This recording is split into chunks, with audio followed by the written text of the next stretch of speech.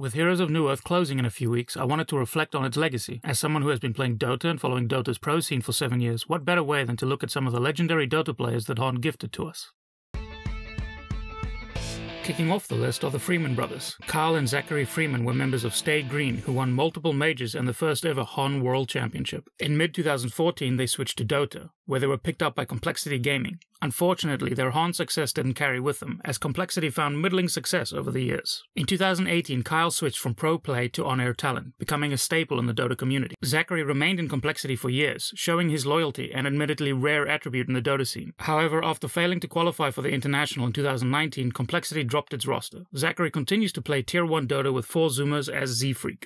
Tal Azik, also known as Fly, was one of the longest-running members of Fnatic's Hon team, but due to the decline of the Hon pro scene, the team and the org jumped to Dota in 2012. Despite early success, a disappointing TI4 prompted Fly to leave Fnatic and help form Team Secret in 2014. Still unable to find success, Fly hopped from Team Secret to Meepo and then Complexity, but never saw the glory he had in Heroes of Newerth. However, if anyone has followed the Dota scene over the past few years, they'll know that this is not how the story of Fly ends.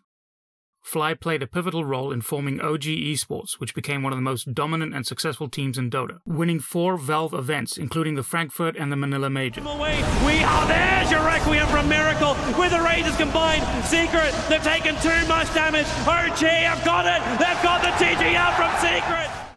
Peter Pan Dam, the salty sultan of NA. Peter Dager, or PPD, began his esports career with Trademark Esports in Heroes of Newerth, until he was picked up by Complexity in 2012, where the team had a strong presence in the Hon scene, coming second in both DreamHon Winter 2012 and DreamHon Summer 2013. Like many Hon pros before, PPD switched to Dota at the end of 2013, where he played in Sad Boys with some other soon-to-be Dota legends. Taking the responsibility of captain and drafter, Sad Boys went on a 19-game win streak, including winning the Electronic Sports Prime Shock Therapy Cup. They were picked up by Evil Geniuses soon after, with many in the scene praising PPD's drafting as the key to the team's success. PPD found victory with the new organization immediately, winning EG's LAN debut at the Monster Energy Invitational, making EG one of the favorites leading to TI4. Sadly, it will not be their turn to hold the Aegis, the coveted TI trophy, getting knocked out in 3rd place by Vici Gaming. The last game in the series led PPD to tap out within 16 minutes, leaving many to question PPD's drafting. Backing open this EG base, and it's GG! They got too greedy, and Vici punished it again.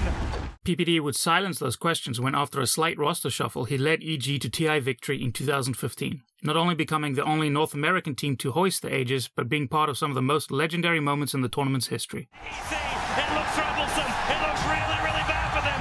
Aggressive on the run, Universe right behind him. They keep running out, but GG, well played!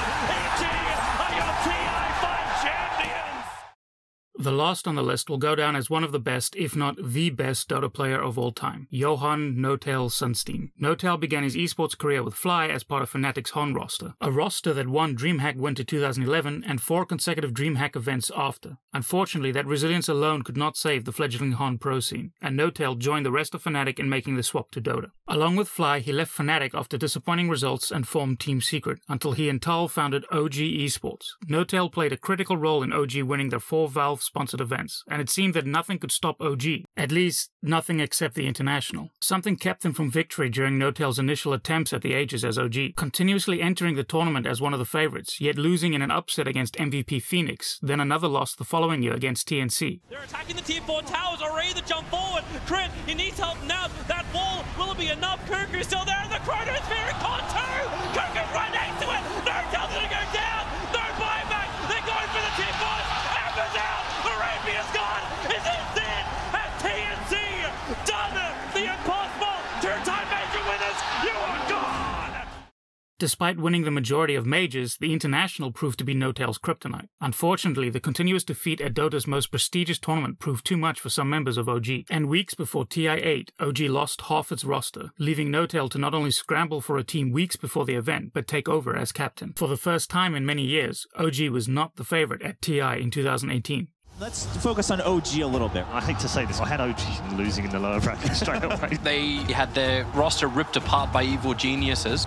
You have No-Tail who swapped roles and became captain. And maybe that was the motivation No-Tail needed, or perhaps it was facing his former teammates in the semi-finals. Whatever the reason, in the upside-down, backward world that is the International, that was the year OG and No-Tail took home the Aegis. No-Tail captained his new team through a tournament that has continuously bested him to a decisive victory. To the agent! Oh my god.